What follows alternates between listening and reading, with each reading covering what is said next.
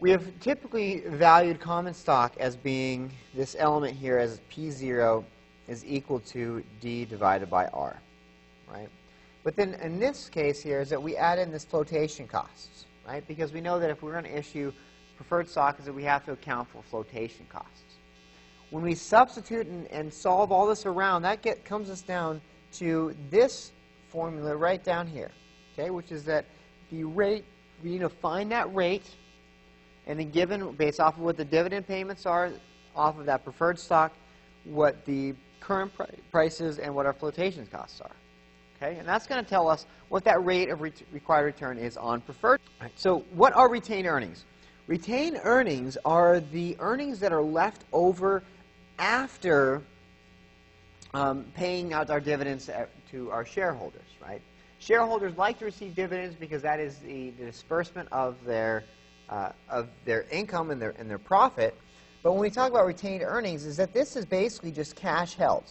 Okay, this is additional cash held back that they did not hand out to their shareholders, hand out to their owners. Now, companies might do this for a variety of reasons, but this is a source of funding, right? We see a lot of growth companies, a lot of tech companies, early stage companies don't distribute very much in the form of dividends, right? Because they want to hold that back and use that to grow. Okay? Now, that has a cost, right? And that cost itself is opportunity cost, right? Is that if I am holding on to that cash is not free money. I'm holding on to that cash. I need to go out and invest it in something within my company in order to deliver a return for my investors, right? My investors have a required return. Let's say that my required return, company with our beta, and we come up with is that the return on my company is, say, 12%. That's the required return for this company. What that's saying is that I need to have investments that are going to generate 12% returns for my investors. If I don't have good projects that are going to generate 12% returns for my investors, I should probably distribute these funds back to my investors, right? Because they need that 12%. They need this 12% amount right here, okay? So we have that opportunity cost because if I'm just holding on to this cash, it's not earning anything, right? And my investors, my stockholders, could take that cash and go and invest it in something else that they find to be a good investment, okay?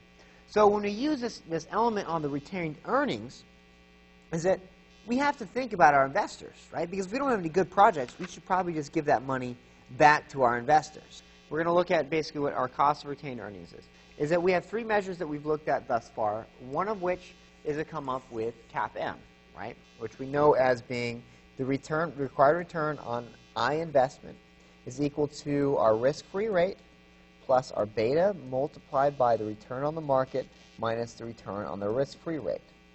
Remember that this part right here is our equity risk premium. Okay? So you might see something where it's like, all right, we can use this method, Yahoo Finance or Morningstar or Bloomberg or whoever says, hey, this is what our beta is. You come up with a valuation on your beta, and your company is looking at it and saying, all right, if I want to issue stock, if I'm doing this, is that I'm going to come up with this R here. Right? That's one method.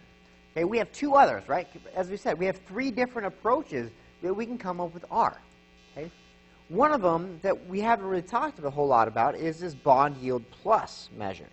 Okay? Now, what the bond yield plus measure is that we take basically what the required return is on that I security, and that is going to be equal to the bond yield, okay, plus a risk premium on security I, right? This is not the equity over the entire market. This is just on that individual security. Okay, so we're going to be looking at that bond yield then. Our example that we used from earlier, right, is that we had a bond yield of 6.59%. Okay, and what that means is that let's say that we feel that this stock is 4% riskier in the same company, right? Keep in mind, this is all in the same company. I issue a bond, and then because equity is riskier than a bond issue, is that I have to have that risk premium on top of it. Let's say that my risk premium on this bond here is, say, 3.2%, okay? Which means, right, that we just add it up, and we're going to end up with a 9.79%, okay? And that's going to tell us, hey, this is the amount of this is what our return needs to be, Right? This is what our investors are going to require. Okay? Now there's a third measure. Okay? And of course, this one's our Gordon growth model, right, where we say that we say that P is equal to D1 divided by R minus G. Okay? And, we can just move this stuff around and basically tells us that R, just substituting and multiplying both sides by R minus G, dividing both sides by P, so that's D1 divided by P, right, and then we add both sides to G. Okay? So we're going to say that D1 divided by P0 plus G is going to tell us that discounted cash flow using that Gordon growth model. Okay?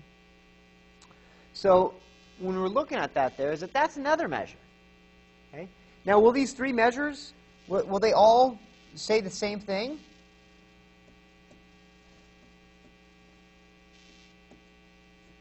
Will they all say the same thing? And the answer here is that no, probably not. They're probably not going to all say the same exact thing, right? But they should all come within a reasonable ballpark of each other. There can be different factors here. We talked about the beta on CAPM. It might not be all that accurate. It might not be great. Or the bond yield plus, that one is all three of these approaches can come up with different numbers, and then we as managers kind of assign this thing saying, all right, this is what we actually really think that our cost is going to be on. Now, if you have any questions on any of these three measures, the CAPM, bond yield plus, or discounted cash flow, there's a ton of other videos on my channel that you can check out here to figure out how to actually compute these. Right? Okay. Now, there's a little bit of a difference when we look at newly issued stock. Right? I had told you that the return on, so we said this is RS and then RE in our examples, right, with RS being retained earnings, and then RE being new issues. Okay, when we do this, is that it's basically the same exact thing, is that we still use the same three measures to come up with what the cost of equity is. Just the only difference, and I'm saying here, the only difference is that factor in flotation costs, right? Because when we issue new stock, right, we have to pay our investment banker in order to get that issue out there.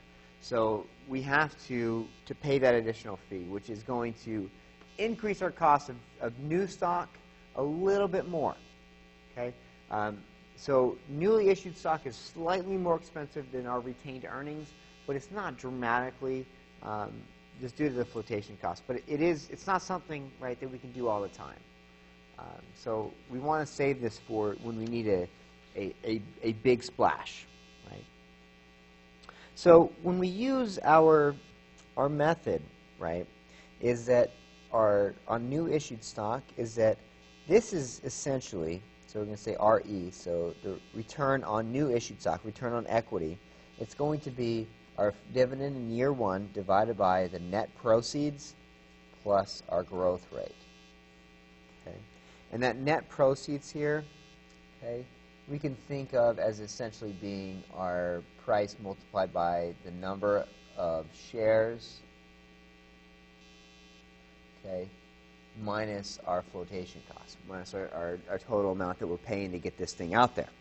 Okay, so we can restate this equation right here. We can restate that by saying RE is equal to D1 divided by P0, 1 minus F plus G. Okay, and this is going to actually tell us. So what we see here is that this is our Gordon growth.